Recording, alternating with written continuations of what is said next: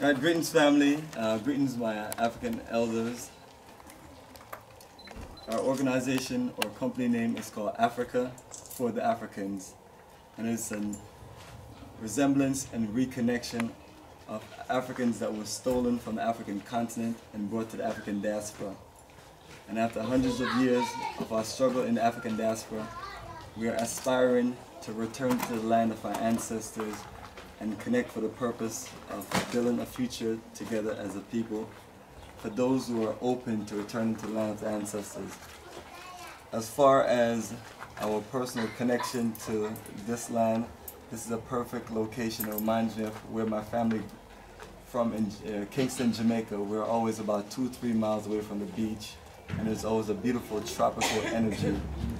And I thought my brothers and sisters in the African diaspora, America and the Caribbean, in different parts, would be interested to experience that energy of us coming together and working our way into being a part of the future of the African continent. So it is a program and a process, and connection to land help us aspire to get ourselves settled and organized, because without land we have no foundation to build from.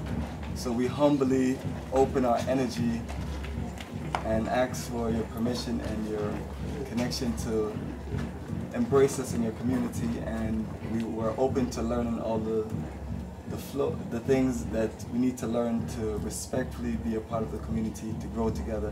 So we're learning. It's not something that we know all together. With, some people feel comfortable in America and may not necessarily want to do this, but we want to at least put our heart forward to that calling.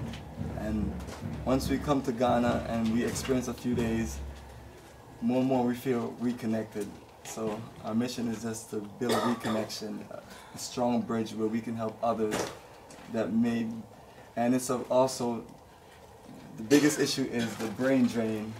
Over the last several hundred years, the African continent have lost the greatest minds and the greatest resources, which has weakened us. So some of the great resources is some of the great minds from the diaspora.